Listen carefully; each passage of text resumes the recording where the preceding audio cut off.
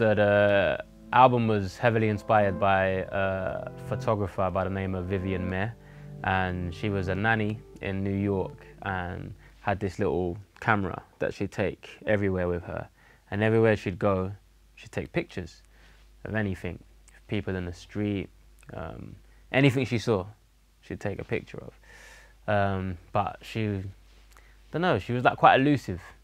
And I don't know the reasons for that. Maybe she was a tad insecure, didn't think she was good enough, or maybe like the reality of life and all her responsibilities kind of took over.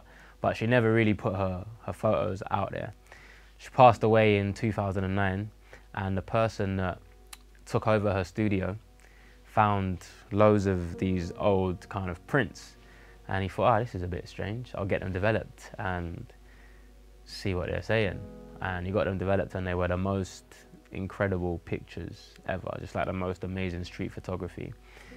Sent them to a few galleries, saying, oh, like, I've just come across these, what do you think? And they thought the same. And lo and behold, Vivian Maier became one of the most famous photographers of recent times. And I got to thinking that it's crazy how she didn't get to see herself reach her full potential. And she was everywhere. She was taking pictures of everything and anything, but no one knew who she was. Like, no one saw these pictures when she was alive. And that's when I kind of thought of the term everywhere and nowhere, because it's funny how many people can relate to that. Like, you know you've got talent, you know you've got potential, but due to one barrier or another, it just never ever gets fulfilled. And the world can perceive that as, oh, they just weren't good enough, or maybe they just didn't have anything to offer. But she's passed away and she's become super famous. Her photography has become super famous. So she had that talent and that gifting all along, but wasn't able to live it out. And I thought that, do you know what, that's the story of so many people. People that come from a background similar to mine, where you grew up in an underprivileged community for one reason or another.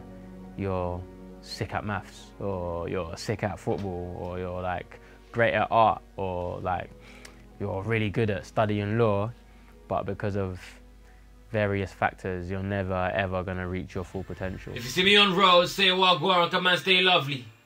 Fam is so blessed, man is on deck, got a shout out Mumsy. I can never send a young boy country, but I might put him on a plane, take him on tour and tell him get comfy. 10 toes in these streets, nah, 10 shows in 2 weeks, and it's kicking off in East. Told Young G never back that beef. Why? I don't wanna see man bleed, so I air turning cheeks. And I know it ain't easy, streets be greasy, and that's each, yeah, weeks, yeah, days and the ends be bleak. And I feel like wasted talent is a very, very heartbreaking thing. And yeah, I just wanted to delve into that title. And then I started to think a bit deeper about what does everywhere and nowhere actually mean. And I thought, well, I can relate to that. Me and my faith as a Christian, sometimes I feel like God's everywhere and nowhere. Like, he says that he sees me and he's all around, but sometimes I still feel lonely, I still feel alone. I'm still like, God, where are you? In different situations that I've been through, whether it's losing my dad or losing friends or not having enough money or worrying and feeling anxious about my kid or my marriage or whatever. It's like, God, I know you're here, but I still feel alone. I feel like the loved ones that I've lost are everywhere and nowhere. My dad's gone, two of my best friends have gone, but they're still here because all the lessons that I learned from them, I'm able to apply them. All the gifts that they've given to me, all the memories that I have, they still keep me going, so they are here. And yeah, I don't know, man. I feel the same for myself as well, I guess, that people can look at Guvna B, the artist, and see, okay, 2 Mobile Awards, 3 UMAs, albums and blah, blah, blah. But I'm still gonna compare myself to someone that's a lot further on than me and think, oh, but I ain't got a tune on Radio 1, so I'm still nowhere. And it's just funny how we can live in those two places, like everywhere and nowhere, at exactly the same time.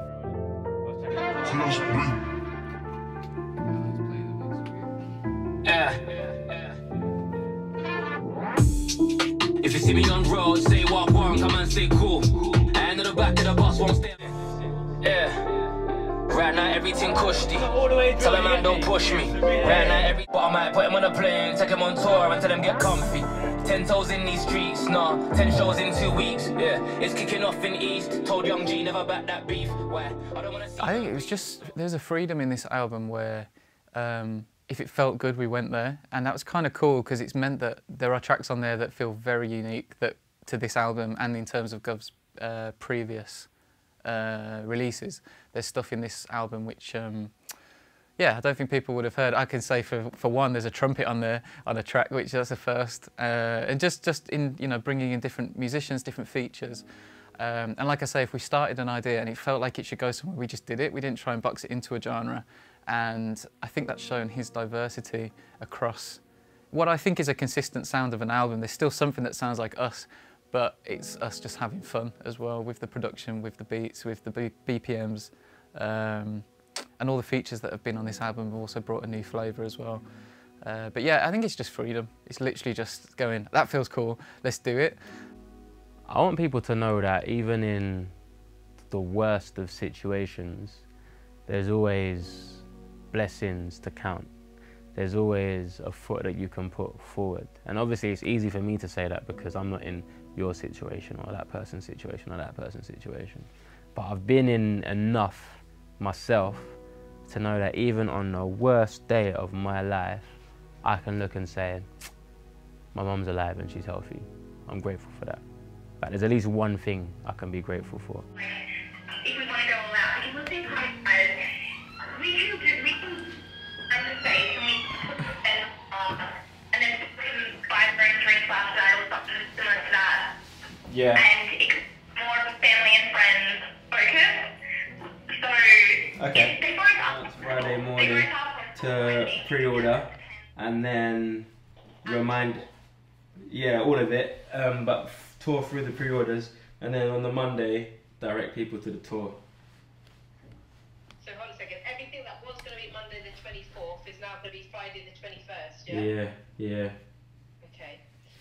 Yeah, I guess the Vivian Maier story runs through the DNA of the album to the album cover and how we illustrated it. It was based on one of her pictures, which is one of my favourite ones of hers, and it's of like a bunch of kids that are just playing in their area, and they got like these massive smiles on their faces and like they haven't got a problem in the world.